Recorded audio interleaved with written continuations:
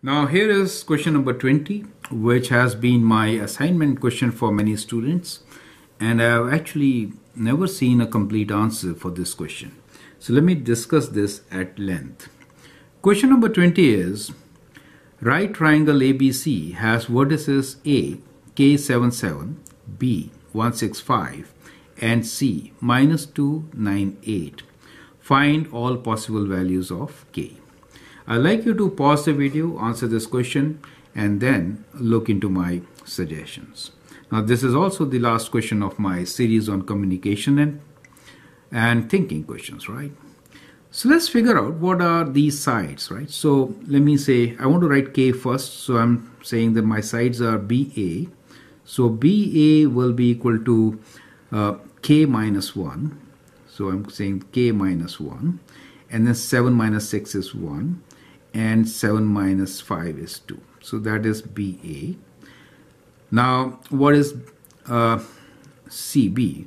So CB is going to be C to B.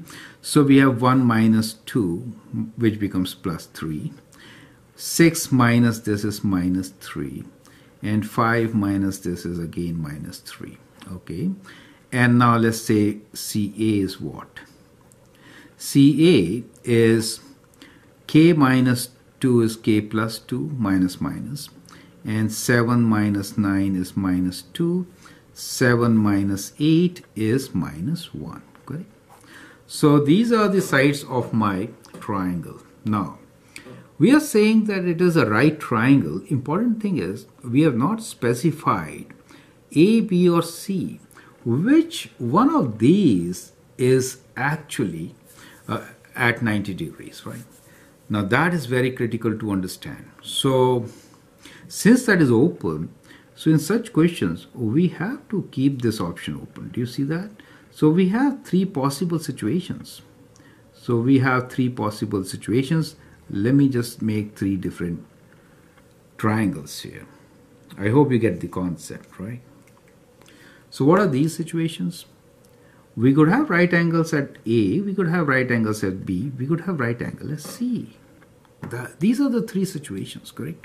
So we can say this is A, this is B, or this is C, which is at right angles. And accordingly, we can actually call other sides as, C, whatever, right? So just write them as A, B, C. Does it make sense to you? So basically we have three different cases to work with, and each case will result into different value of K.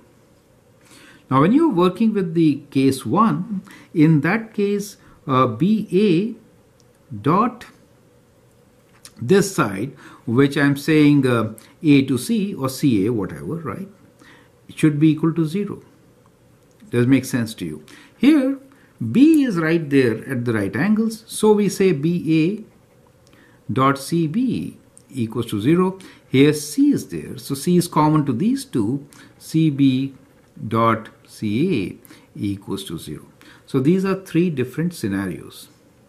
Let's begin with BA dot CA first. BA is K minus 1, 1 and 2 dot CA is K plus 2 minus 2 minus 1 equals to 0. So when you multiply, you get, let me write, we'll do it in two steps.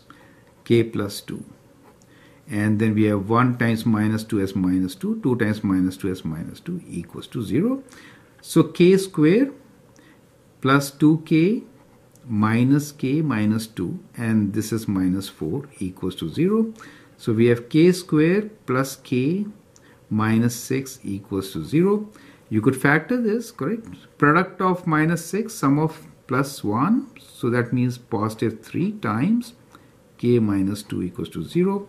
So that gives you K equals to minus 3 or K equals to plus 2, correct? So that becomes our case number 1. Now let's do the second case, which is BA dot CB is 0. So BA is K minus 1, 1 and 2 dot CB is 3 minus 3 minus 3 equals to 0. So that means 3 times this is 3k minus 3 minus 3, and 2 times this is minus 6 equals to 0. So we have 3k equals to minus 6, that comes to that side as plus 12. So k equals to 12 over 3. So we get k equals to 4, correct? Okay, so let's move on and do the third case, which is CB, CA. CB is 3 minus 3 minus 3 dot CA, which is k plus 2 minus 2 minus 1 equals to 0, correct?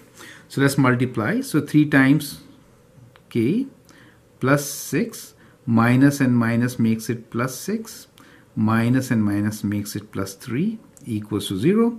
So we have 3k, 6, 6, 12 plus 3, 15 equals to 0. 3k equals to minus 15, or k equals to minus 15 by 3. So we get k equals to minus 5. Correct? So depending on each scenario, these are possible values of k, and so we write down our answer as k is equals to minus 3, it could be 2, it could be 4, it could be minus 5. So these are all the solutions for the given question. Do you get it? Right? So when we are working in this exercise, we have to really look for all possible solutions. It has a meaning, right? So find all possible values of k. That is how it should be done. Perfect.